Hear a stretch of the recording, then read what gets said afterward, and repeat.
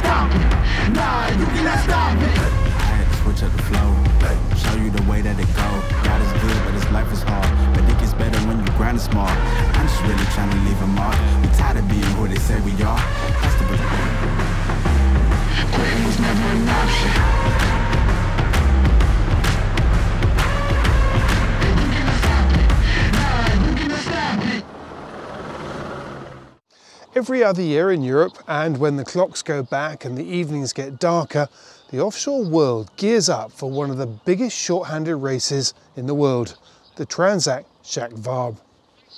The race started on the 7th of November from Le Havre and finishes in Martinique, with a variety of courses for the 4 classes. The Ultimes go the furthest, with a big dip south. They clock up 7,500 miles. The Oceanfifties and the IMOCA 60s do 5,800 miles, and the Class 40s notch up 4,600 miles. It's a classic double-handed race that starts in the dark and cold and finishes in the warm sunshine of the Caribbean, hopefully. So if you miss what's happened over the last 5 days, Alec Wilkinson gets you up to speed. The boats were moored in the dock for 10 days. 10 days waiting for the open sea, waiting for this, a moment for goodbyes.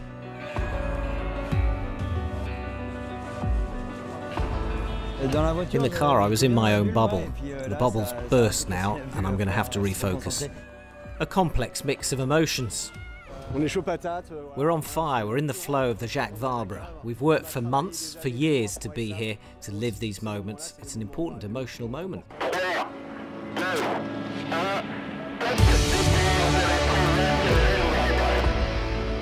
79 double-handed boats on the same line, a record in the history of the Transat Jacques Vabre. 4 classes, 4 boat sizes, 4 very different speeds.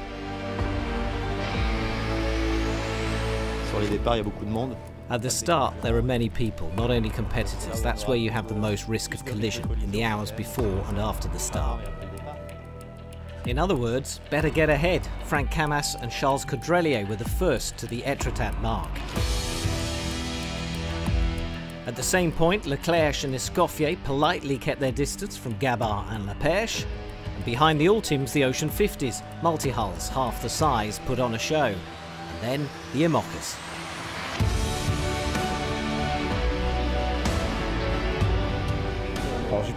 I think it's going to take longer than we thought it would. There'll be no change out of 18 days now. So, between 2 and 3 weeks of racing coming up. Impossible to say who'll arrive first in Martinique, the new finish line of the Transat Jacques Vabre. The first night is over. Unfortunately, we lost Bureau Valet. I'm sorry for you guys. It's the first retirement of this Transat Jacques Vabre. In the middle of the night, Bureau Valet dismasted. The end of the race for Louis Burton and Davy Baudard. We've finally arrived on land. We'll work out what happened. The adventure continues with sportsmen and women. We know how to bounce back.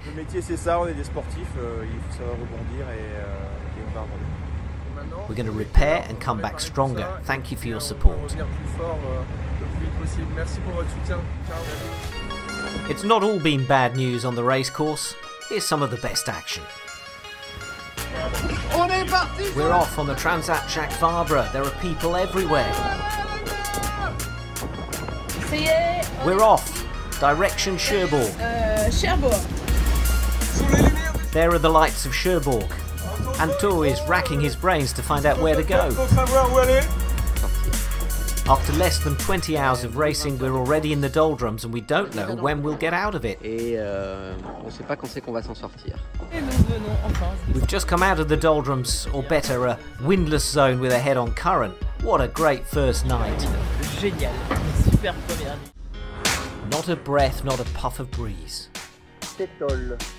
A zephyr, a feminine word used by French sailors and good for drying the feet. It's like being on a lake in Switzerland. In the exhausting game of slow-motion sailing, the prize goes to those who find the wind first. There, at last, we'll head south and hopefully find wind. Staying positive, even after 36 hours spent looking for breeze. Can you see anyone? An Oceanfifty.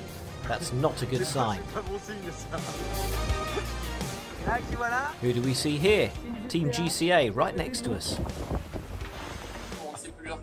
We don't know what time it is, if to be awake or asleep. Either way, we're skimming the rocks. Today's menu is a small onigiri of rice, red plum leaves and seaweed. Mr. Millon, being from Normandy, I can only say yes. We're being accompanied by a lot of dolphins.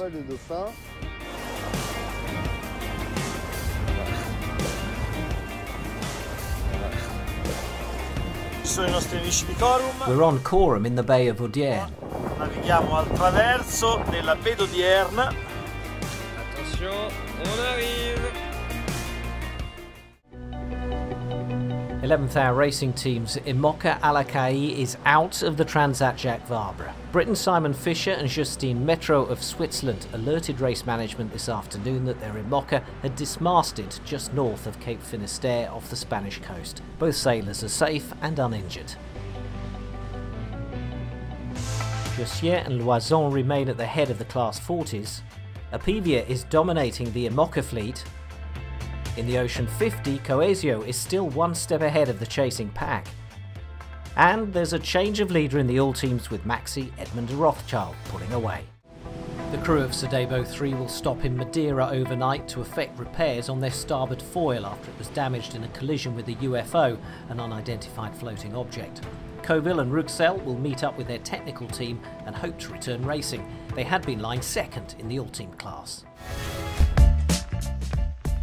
For some of the Class 40 boats, the weather's getting warmer as the leaders sail south along the Spanish coast. Hablas español porque estoy en España.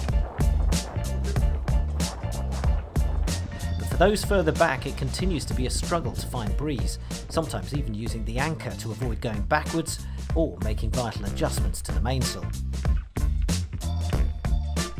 Jules Gavira, guide de haute montagne, est monté en haut du mât. It's all about staying positive and fighting to win each mile and get around the traps of Cape Finisterre. J'espère que ça va aller un petit peu plus vite. Bon, ça va, Jean? Ça va. Faut être patient, quoi.